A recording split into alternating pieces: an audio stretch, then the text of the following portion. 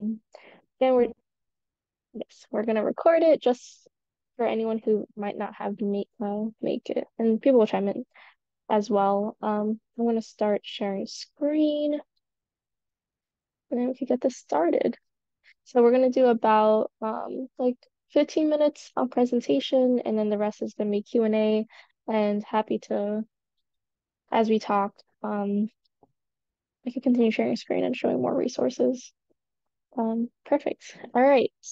Hello again, everybody. My name is Nicole Bass. I'm this year's National Vice President and happy to have you for our Internship 101 session.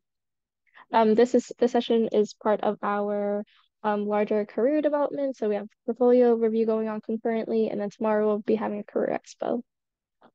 So let's jump into it. We're gonna talk about essentially five main topics: finding an internship slash networking, resume, letter checklist, and a portfolio checklist, interview process, and starting the position. And then we'll end off with Q&As. So looking for internships. So this is kind of like the first like, hey, I want a job. What do I start with? And it's finding these databases that firms do postings on. So as architectural organizations, AIS, of course, has a career center on our website. AIA has a career center, NOMA, and ACSA. And then regionally, the pro tip is that most of you guys are around local AIA or NOMA, and they have their own chapter websites. So I use AIA DC just because I'm based in DC. And they have one, and it's probably the same like URL of sorts where it's all just like Job Center plus whatever name is. And then I'm from New York, so we have Nycoba Noma, and they call it opportunities. So it's kind of the same vocabulary. And if you're looking for particular firms, typically the pro tip is just to search up their firm name and the careers or job opportunities. So some examples I pulled up was like Gensler, Marvel Designs, and SOM. As you can see, it's pretty much the um, firm name backslash careers. So pretty straightforward. And if you're looking for more general websites, we always like to say that LinkedIn, Glassdoor, and Indeed are probably the first place firms are even coming along to just like putting their stuff opportunities out. And if you're looking for more architecture oriented ones, there's of course Architect, Architizer, and Powerful. So those are kind of like the first three. Of course, there's many more. But these are kind of like the first places to look when you're like, hey, I want an internship, where should I look? Going into networking, there's always in-person networking or virtual networking like today's event. So there's always AIS portfolio reviews, mentoring programs, career expos, and especially at our quad and national conferences, we have professionals coming in, whether it be the speakers, whether it be tour leaders, or quad specific career expos that are always like looking to talk to students. Of course, there's also school events, whether it be high school or college that has career fairs. Lecture series are super cool and important to go to because it's directly talking to a professional after their lecture. Exhibition openings that tends to drum up a lot of people to come check it out and see what's happening. And then local organizations typically have open from Fridays, lunch learning, speed mentoring, and then of course your local AIA and NOMA chapters. So just seeing what's like in your neighborhood and attending. And of course, there's the social media and like LinkedIn part of networking. These are kind of some bullet points of like what you should or can do on these platforms. So making sure, especially on LinkedIn, keeping your role up to date and everything. So this can include being like a teacher assistant, a woodshop assistant, things like that. Tagging people during events if you were to post photos so that everyone is included, and connecting with them on LinkedIn is super important as a follow-up, and making sure your like photos are professional of sorts. And this one I always have to remind myself is spell check and grammar check, just because, you want to be as professional as possible. I'm personally not a hashtag person, but hashtags are a great way to like get people and like see what other people are posting about, see what other professionals are using, or even other students and peers. And of course, ultimately, this is to show off your personality and creativity. So post how you would like. Some people are more video oriented or just post oriented or just like direct messaging. So definitely use what is comfortable for you. And ultimately at these networking opportunities, whether it be in person or virtual, everyone kind of always has an elevator pitch. So I'll just like read this one out. So it would an example would be like, hi, my name is Nicole Bass. I'm a fourth year majoring in Bachelor's of Architecture. I currently have Professor Bass studio focusing on townhouse residentials, and I'm looking for a summer internship after this semester. I know your company is local to the area, or I saw your latest project around the corner. Can you tell me more how interns can participate and like get involved with the firm? So kind of this elevator pitch, you could make it flexible to what you're comfortable with and have it as specific as you'd like. But it's kind of like three main sentences of like who you are, what you're doing, and what you're interested in. And this gives a direct, quick way to any person you're meeting on, like the 101 about you. Moving into you and your skills, this is something where I always think it's important to do some self-reflection, and essentially a self-assessment. So these are some of and you guys probably know some of these things already, but seeing what your strengths and weaknesses are regarding architecture programs, office programs, fabrication skills, any additional skills like languages or photography, or like web development, whatever you're interested in.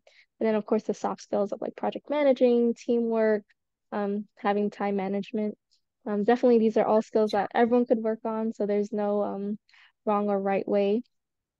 And a lot of these things are mentioned in job postings as well. So if there's a particular job that they'll mention specifically laser cutting, if it's like fabrication, or they want to, their company particularly uses Lumion and Revit. So like those are kind of good indicators on like what programs or skills you should know for the job. One other thing is chatting with your peers probably at the end of the semester, saying like what worked and what didn't work, and getting that constructive feedback from, trusted peers. And similarly with faculty and administration, they've seen you grown, whether it be throughout the semester or throughout the year. And it's always good to, meet one-on-one with them to gauge what your strengths and weaknesses are from their perspective and seeing what you're interested in improving on and all that fun stuff. So going into the resume checklist, this is just an example one on the right. Um, but ultimately, this is having your contact information, so your full name, ideally having a professional email. Typically, you're inclined to use your school email, but sometimes, you're going to graduate eventually, and sometimes it's not always like the straightforwardness of like your name and like Gmail or Yahoo or whatever. Having a phone number and making sure you have like a good voicemail. Some people do call and sometimes you're in school or in class and can't answer, so just having just a plain general email voicemail. And then um going into your education, this is really important because they're going to definitely want to see what your graduation date is, what you're majoring in. So is it Bachelor's of Science in Architecture? Is it landscape? And if you have any minors. So I particularly minored in economics, so I put that under my education list. Some places require GPA, especially like scholarships or competitions. So, and sometimes they always ask for a resume to supplement the work. So apply as needed. And if you'd like to add any relevant coursework, just in case if it's a firm that's particularly leaning one way or another. And then with your experiences, extracurricular activities, it's kind of the same idea of having the full job title that you've been in, who's the company, where is the company located in, what were your start and end dates, and really describing what you did in the job. So being as descriptive as possible with like action words, um, and of course with your honors and any AIS experience you may have, including that to show off that like you are applying these skills and learning new things.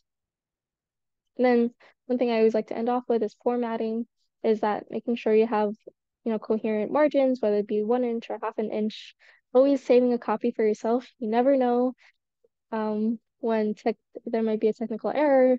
So just having a copy for yourself.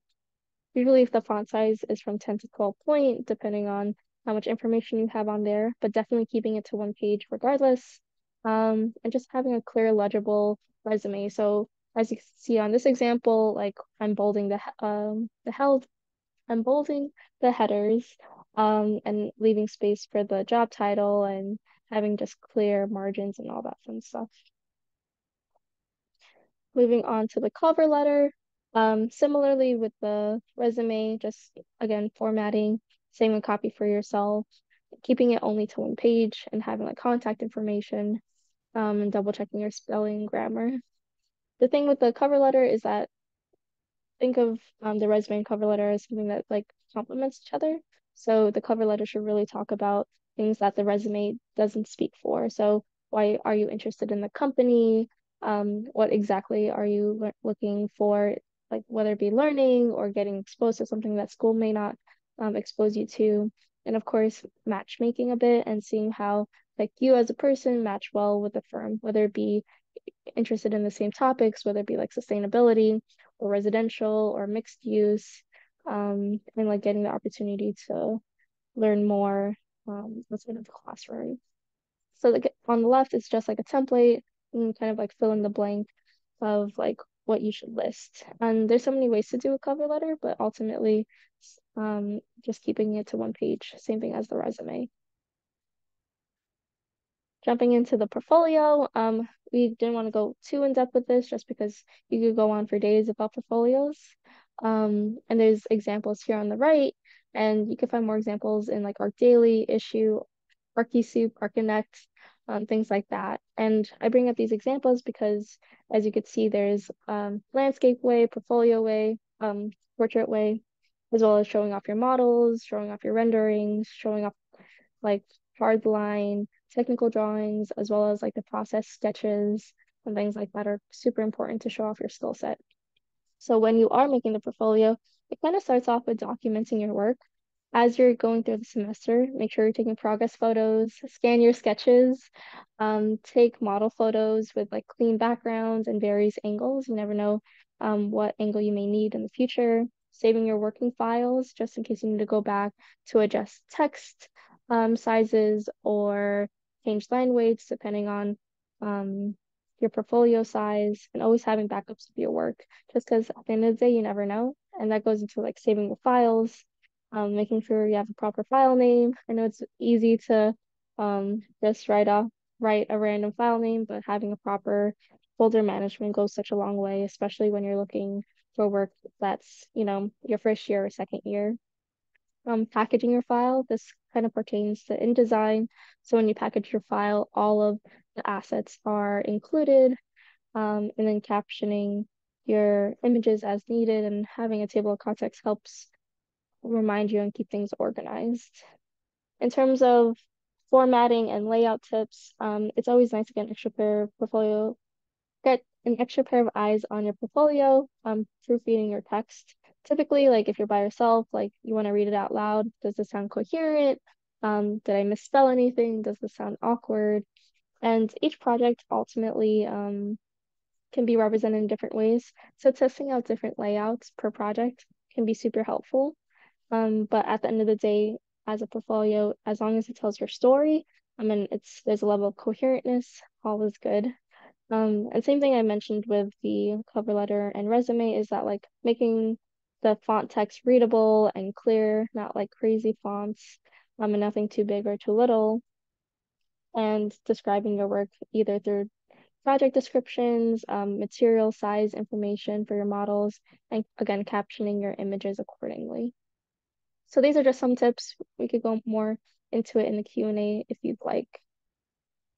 Um, and next up, we have in the interview process.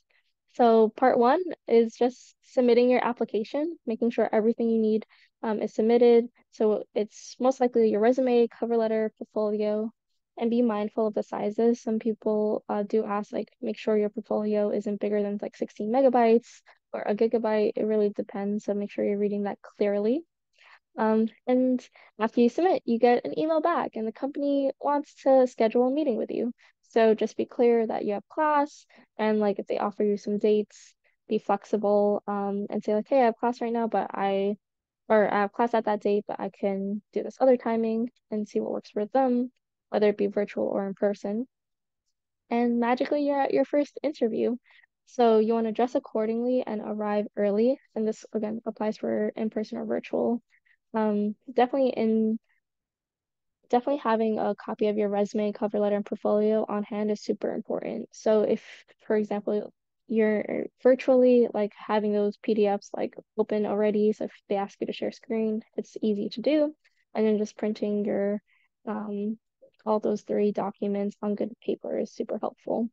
And before you go into your interview, the pro tip is to research the firm prior to the interview, see what projects they've done lately, if it's been more residential or commercial or urban planning.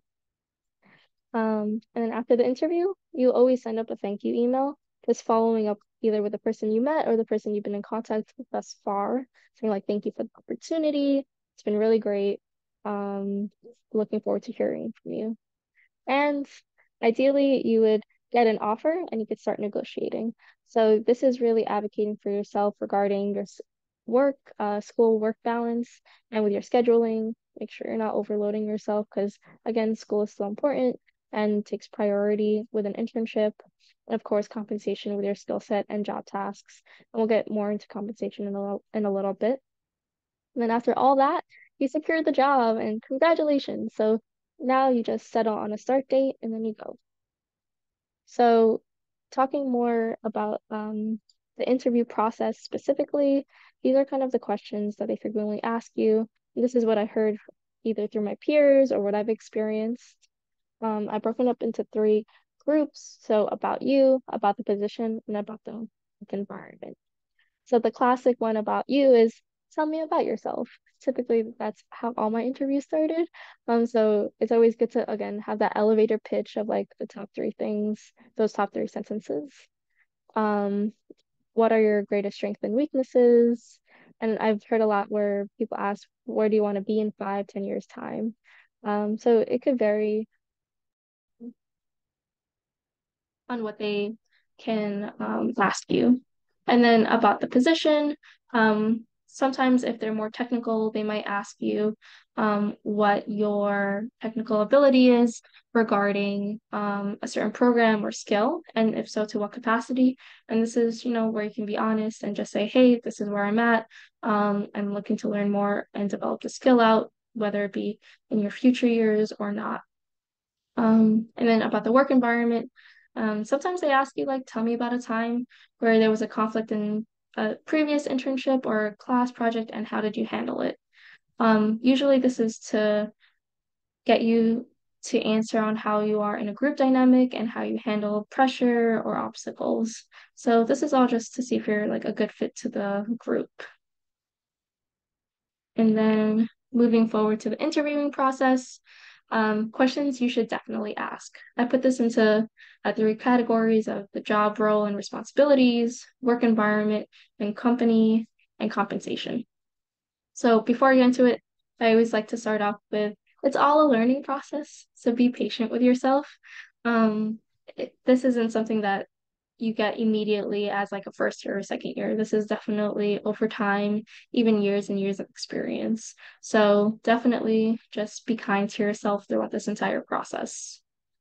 So jumping into questions, you could always ask them, what is the onboarding process like? How are you going to get started? What is the time anticipated to be divided between meetings versus producing? Um, and since you're in school, what is the time commitment and expectations of this position? Like, do they have a really busy summer season or winter season, and how that overlaps with your school schedule?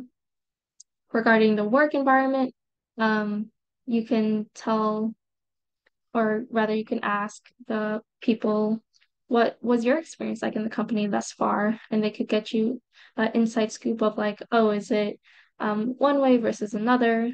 Also, a lot of companies have been more focused into committees like JEDI and LGBTQ and etc. So you could ask if there's any like extracurriculars in the company that you could be interested in. And then regarding compensation, I always like to say there's never a right or wrong way to ask about compensation. You just want to be respectful throughout the entire time. So the pro tip is to do research on the market rate salary. So like what are other interns getting in your level, um, or in your area? And take some time to understand your own personal salaries. Like how much money do you need for textbooks, for commuting? for getting the right technology and resources. So, what I personally have asked in prior interviews is I saw your job description mention the salary for the position. Is it negotiable? And then they kind of give you like a yes or no. And if it is, then you get to talk about it. Or you could mention that you did not see an hourly rate or salary in the posting. Can we go over the details together? And this really allows the ball to be in their court, and you can talk about what the expectations are in that way, whether it be like days off, um, again, hourly rate, things like that, and even professional development. So if you're always going to AIS conferences, you could bring that up as part of your compensation and saying like, I want this time off, or um, I want support in going to these conferences as it pertains to your professional development. And then last off is starting the position. So you have your start date and make sure you get all your workstations ready with all the necessary equipment, prepare your attire, commuting time if there is one. Um, and then with the onboarding process, just make sure there's an established communication pattern between who you talk for what. So whether it be your direct supervisor or someone adjacent to you, and then if you're interested in getting licensed, setting up your NCARB hours and making sure those hours get logged in. What I always like to talk about is the first month or quarter, where it's like the 30, 60, 90-day plan, where you're at the company and you want to see what the milestones are for growth and for what projects you need to be involved in. And ultimately, this is balancing your school and work schedule. I know I said that a few times already, but it's just really crucial that you're not skipping class to go to work, and work understands that you need more time during midterms and finals. And depending on what your internship is, um, checking in during the halfway, so whether it be a semester or year long or even the summer, talking with with your supervisors about your strengths, your weaknesses thus far, and even talking about your personal and professional goals. Because ultimately, it's an internship, and they're here to help. So you could get their advice and understand how they got to be in the position they're in. And then towards the end, you want to take some time for yourself to reflect on the school work balance and how did you feel? Did you feel stressed out? Did you feel like you could take on more? And then adjust your schedule depending on your new semester. And then, of course, touching base on compensation because you worked a full semester. You definitely gained some skills and potentially even increased your job capacity. So, seeing how that could be reflected in compensation. Um, yeah, that's our last slide. So I'm going to open it up for Q&As. So I'm going to stop sharing screen. Um, but yes, and nice to see some people joined in. I'm happy to go back on anything if anyone needs. Yeah, thank you so much. And again, yeah, I'll open it up for Q&A.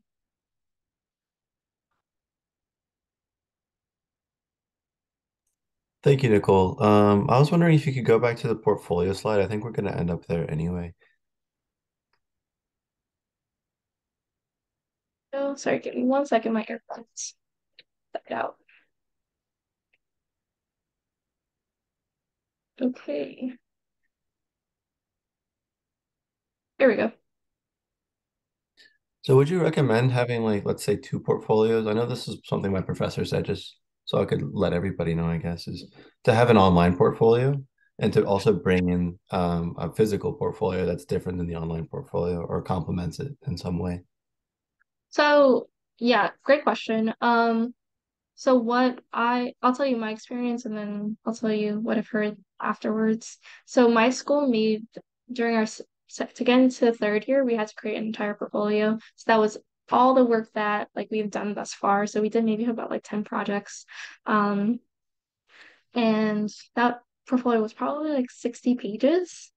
And then afterwards, when I started applying to jobs, I was like, in internships, I was like, oh, no one reads 60-page portfolios. So there's kind of this idea of like a portfolio that has all your work completely and forever. And what people do when applying to jobs is that they'll take like a few projects here and there and like shorten that huge portfolio into a smaller one. to apply to certain jobs. So then that's when you start getting different iterations of what your portfolio is. So some could be more technical and detailed heavy, depending on that firm, or it could be a little more hands-on with either fabrication or hand sketching, or even like sustainable analysis. So that's kind of where like the multiple portfolios come in. I know other people, for example, have work experience, so they kind of have an academic portfolio or and a professional portfolio. I always recommend merging the two just because it shows like, look, you've done these things either concurrently or throughout your time and you want to represent yourself as a whole person. So those it depends on the situation, and kind of what your school requires. But yeah, that's what I've done so far. I hope that answers your question. No, thank you. Yeah, that was a good answer.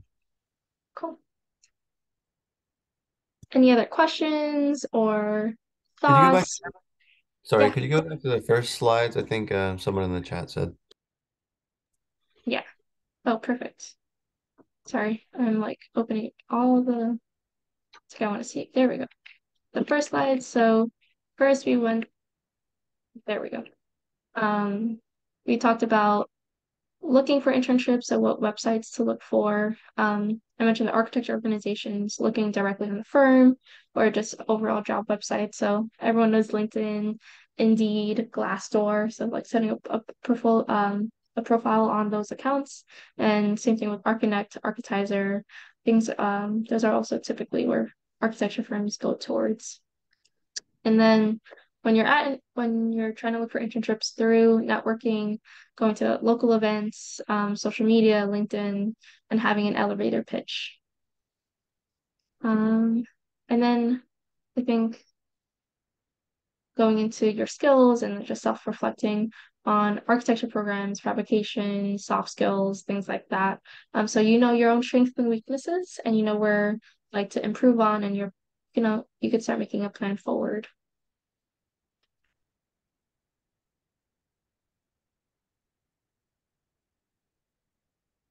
Any other questions or responses? Happy to like talk through anything, like what concerns you guys may have, or like if you're looking for an internship now, if there's any um thoughts. Nicole, what are some red flags that people that like? Let's say I go into an interview and there's some red flags. What might I look for that it just might not be a good fit? Yeah, no problem. Red flags for the firm. I would definitely say there's like two levels to it. So there's one is like before you enter the physical space of like the firm. So Mhm. before that, some red flags might be that like on the website they might not have like all of their projects up. And some of them might be outdated or wrong information or things like that. So that's kind of just a sign of like, oh, this firm doesn't really have everything organized. So that might be a concern. Another one is like if you apply for a job January 1st, but then they don't reply to you until like March 1st. And like it's been 2 months and you haven't said anything, and now you want to start an interview process. Like that's not the best. Um, I would only say the exception is like government or like those like bigger scale organizations that sometimes like they need to hold the application up for a certain amount of time before they start interviewing, but they'll mention it in the job posting. Um, so it's always good to follow up, but if they don't message you back, it's kind of like a red Mhm. flag.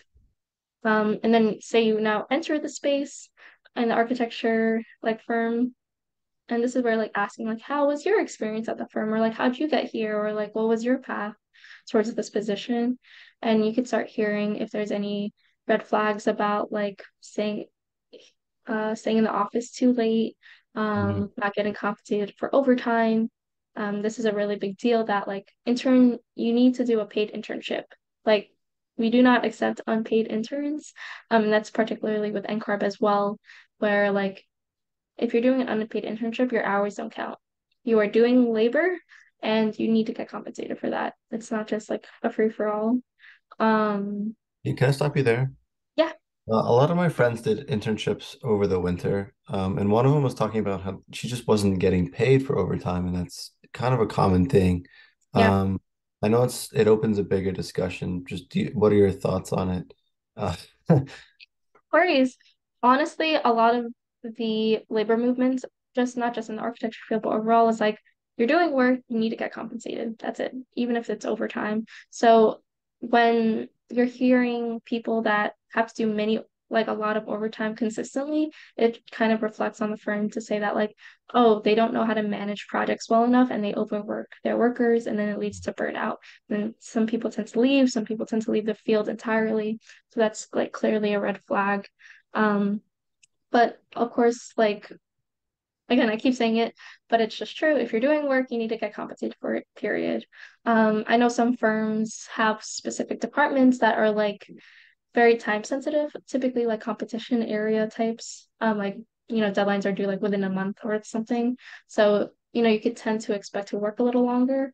But again, your like supervisors and managers and principals should be managing all of these deadlines accordingly so that you don't have to work till like midnight every night. That's just ridiculous, especially while you guys are in school. School comes first, as I said earlier. Um, yeah, Preach. Good. Thank you. of course. Does anyone else have any like thoughts, questions? I'm happy to elaborate on anything. I have a question. Yeah. Um, Actually, I graduated last December and I'm looking to apply for a full-time job. But the thing is, I'm also applying for a grad school Mm-hmm. in August. So I'm only have like 7 month period of time. So do you Yeah. recommend to for full-time job or for internship? I know internship can provide a lot of information and can be like a valuable experience that can bring a lot of amazing opportunities later down the road. So what Mm-hmm. do you suggest? What do you advise? I'll say for people in your position, summer internships are pretty much always full time. I've never seen like a part-time summer internship. So with that being said, you could ask that for the spring semester and say like, hey, like, you're in this, phase of going to grad school and you have 7 months on your hand, like you would like to work full time. And typically they'll never say no, or like it's very unlikely for them to say no because ultimately, like architecture as a field, like there's always work to be done. There's always a firm that needs extra hands and more time the merrier. Um, I would just say there's like a level of transparency when you're applying to things saying like, hey, um, like if you're applying to X firm and there's a spring internship, you're like, hey, I sent my resume to the hiring manager. I just had some questions about the position. Ideally, they message you back and say, yes, what's your questions? And you be like, hey, like you would like to do full time because you're applying to grad school later. Is that possible? And they kind of just give you a yes or no answer. I would always suggest with stuff like that is just be respectful and follow up if they don't answer you. Sometimes, again, architecture firms are overworked at times, so sometimes they do get distracted. But regardless, you know, it's always worth asking. Yeah, right. Thank you. Thank you so much. Yeah, of course. And good luck with the job search. I know it's sometimes hectic and nervous, but this is why we're here at the AIS trying to help. Absolutely.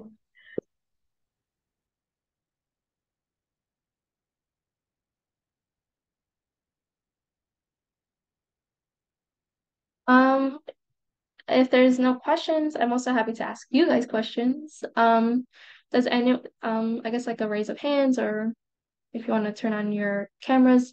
Um, how many of you guys already have a resume to work with?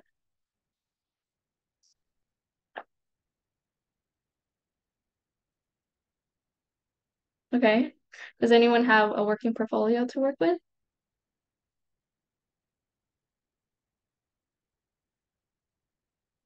Cool.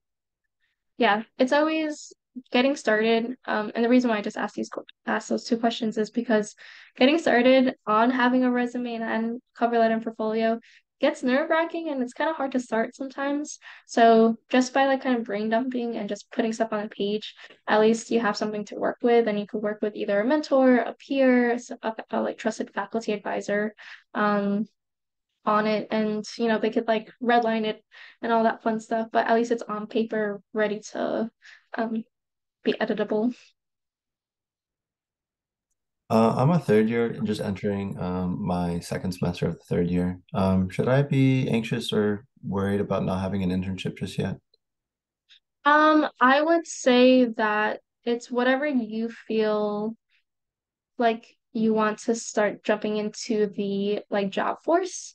I say this because I was a person who had an internship every single year, and I just needed a break. So, what I chose to do in my third year was to become a TA for the fall and for the spring. And it was still a great way to get experience, still reinforce my like Rhino and Adobe skills, especially when I have freshmen saying, like, how do I save a file? And I'm like, yeah, how do I save a file? Um, so there's a lot of opportunities to still grow in your school and like get a different exposure. But if you feel like you TA'd enough and you got exposed enough and you're just looking for something different, whether it be a different pace, different environment, even a different group of people, definitely apply to internships because you just never know what's happening. And something that I always like to recommend, and this is just my personal take, is that definitely see what's going on in your city, in your town, like what's being built, what's under construction. Research that firm and say like, oh, this firm is working on this new building down the street. Like, what are they up to? They probably need help. And just email them or see if they have a job posting and say like, hey, I'm local to this area, either because you're going to school or you're born and raised here. I'd love to learn more. And that could just lead to opportunities of at least shadowing who's making this project, and then at least knowing some professionals outside of your academic bubble. Thank you. Yeah, absolutely.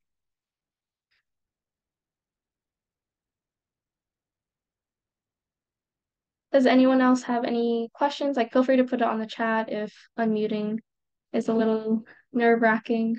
Um, any topics I mentioned today is like up on the table, but if I forgot to mention anything or something I didn't bring up, also happy to talk about it. Yeah, I had one question. What's up? If you like were to like shadow someone like at a firm, would that be something you would include on your resume too, or no? Like, is that something Um, possible? Definitely possible. I know, for example, SOM had a shadowing or has a shadowing program. I believe they started it during the pandemic. Um, and it was like a month long, or like I know it was like a good chunk of time. So when it's stuff like that, I would definitely include it, especially with a firm with that big of a name. If it was like a day where you visited a firm, I don't think I would include it. But if it's a more formalized long-term program, absolutely. Okay, thank you. Of course.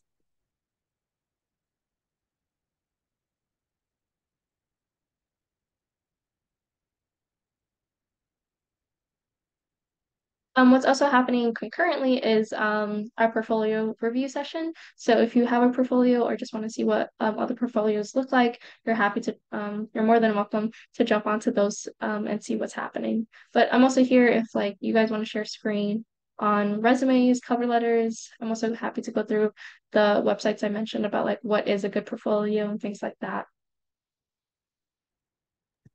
Yeah, if you could go through what is a good portfolio, at least that's what I would like. Any other takers on any of those three things? Um, I'd be interested in the resume, like going through that, especially when you don't have work experience to like put in there. Gotcha. Um, okay. I think I'll here, let me pull up a few examples and then I can start sharing screen. I think a good example also is our wonderful AIS candidates. They all produced candidate packets, and some of them include resumes, but like resumes that are not um of like job resource of jobs, if that makes sense. Let me see if I can find any good ones. If anything, I could pull my own resume up somewhere. Oh, this is a perfect example. Um, Let me see if I can pull up another one, just in case.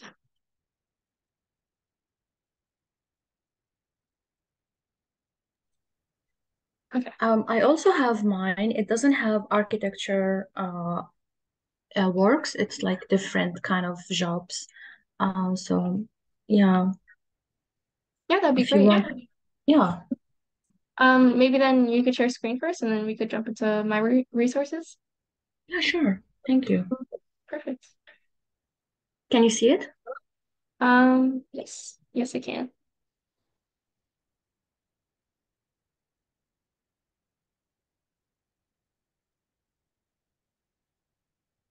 So great. Definitely having your education and your concentrations and relevant coursework, and then professional experience.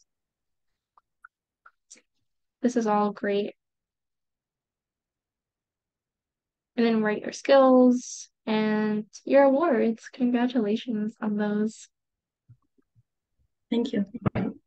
I would definitely say, for resumes, you definitely have all the content down, which is perfect. So next step is like, how do I like make this personable and a little creative and reflective of your personal skills? So, this is like a basic like like two columns and like rows. So seeing how you could like adjust the format to be a little more artistic.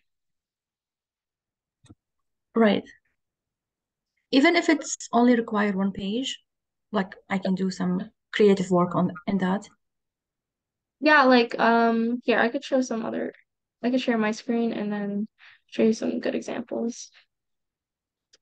Let's see. One, two. Let me also pull up mine in the meantime. Sorry. Um,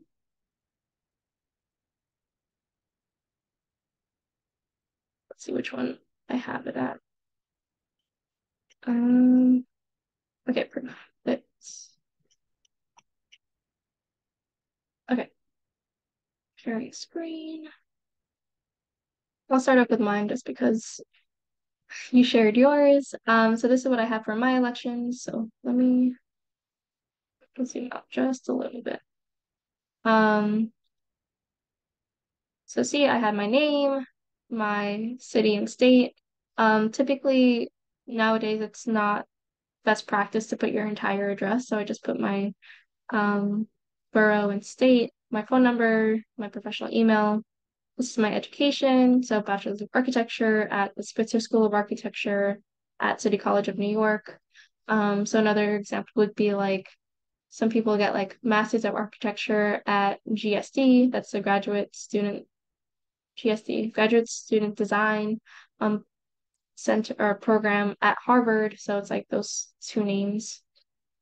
Relevant coursework, principles of I did an econ minor, so I did management, microeconomics, and I did advanced studio. Just that's what my school called it. And then leadership and roles. Here I could zoom in a little bit for it. Um, I was, chair of a committee at school. So I was like chair of school at school. These were my dates at the time. And I used like action verbs that said like I represented students, hosted, conducted, like these are verbs. I was vice president of a chapter at a school, vice president of AIS as well. So like, supported, assisted, documented, co-created. And then I did podcasting, so build and maintain, coordinated, made and marketed. And then with my skills, I had design software, so that's where like Adobe, ArcGIS, SketchUp, AutoCAD, Rhino came in. Applications, that's where I use that term to be more about like office programs, so like Microsoft, Google, Canva. Um, then relevant skills, problem solving, teamwork, and things like that. And then with affiliations and awards, um, I was in the NOMOS, I was um, on the National Committee for Council of Global Representatives at AIS, and then I received a scholarship. So, you know, this has nothing to do with any like internship work or anything. And then the year before that, same thing I had with the clubs, but I just wanted to point out that I included being a teacher assistant. So like assisted a professor, helped students, integrated students. So and this is also a different format, as you could see. So there's like different ways on your different vibes. I include my GPA in this one. I included additional courseworks and things like that. And then it, does anyone have any questions or thoughts? I could show more examples if that helps. This is good, thank you. Yeah, of course. And my thing is like I literally just searched myself up. So Nicole AIS, and then these were my candidate packets. If you need any more examples. And then one for portfolios, Arcasuit. Sorry, I never could spell that right. There we go. This is a lot for people who need like help on portfolio examples. So, just searching it up and let's see if we could find a good one. So this is a great example. Here I can zoom in. Oh, there we go. We can zoom in a little more on it. Oh, just a little bit more. There we go. So he has, table context. I'm sure he has like more products than this, but he definitely picked a style and stuck to it. So, you know, people will give you different opinions on what style they prefer, but he chose his and stuck to it, and that's really important for cohesiveness. And it shows like, how to make a design decision and keep to it and not have like different projects. So you could see like a lot of his drawings like they're one whole page, and probably because it's very detailed.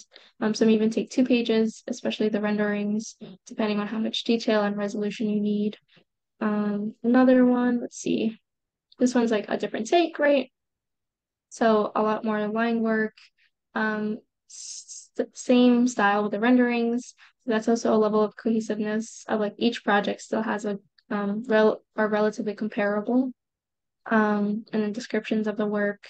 And this one, right, is like even a different format. So the other one was, let's see, it's kind of looks like an 8.5 by 11, whereas this is maybe more square-like. Of course, these are all this design decisions, so being intentional about it. And another one, this is also a portrait. I want to see if there's a land. Oh, perfect. This is like a landscape version. So seeing how that plays into it and how your drawings might look better, one orientation or another.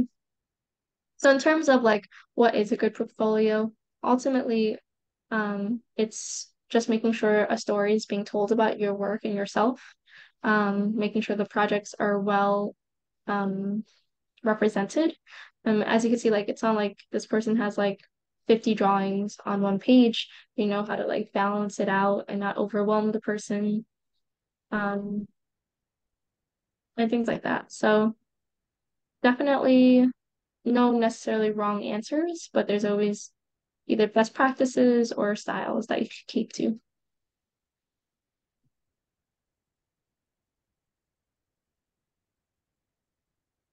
Okay. Any other questions or topics we could talk through? For the 30, 60, 90, I remember you talking about that. Was that like you setting certain goals for yourself or what they expect from you? This is where I like talk to my supervisor. I had like a few internships before I became national vice president, and they were semester long or year long. So I knew the time frame. It wasn't like a mystery of like how long I was staying at least.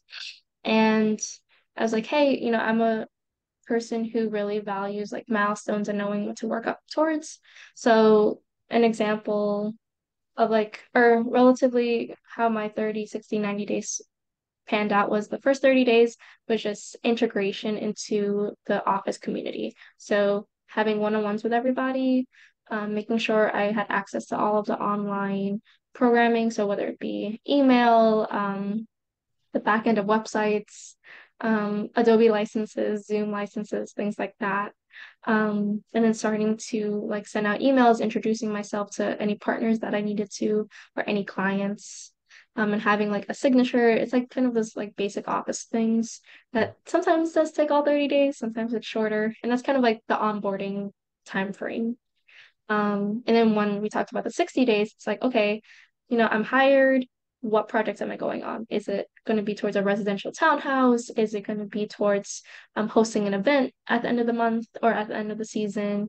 Is it finishing up what someone left off and like wrapping up loose ends? So that gave me an idea of like how many projects I'm expected to be on and the time frame of like, okay, this is due within 40 days, 60 days, 90 days. And then with the 90-day one, that's kind of where, let's see, that's maybe mid-semester. So then making sure it's like, in 90 days, I have midterms based on my syllabus. I'll keep you updated if the professor changes anything. So giving them like well in advance, like when I'm gonna need off, or just like less load. Um, or vice versa, like maybe I have like spring break and I'm choosing to work. I'm like, hey, I'm free for this entire week. Can I work all 40 hours or like 30 hours? So things like that. Okay.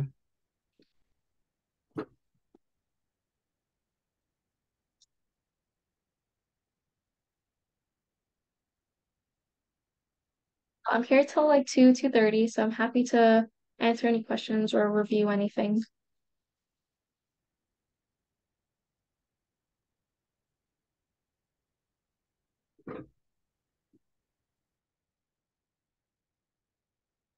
I'll also stop the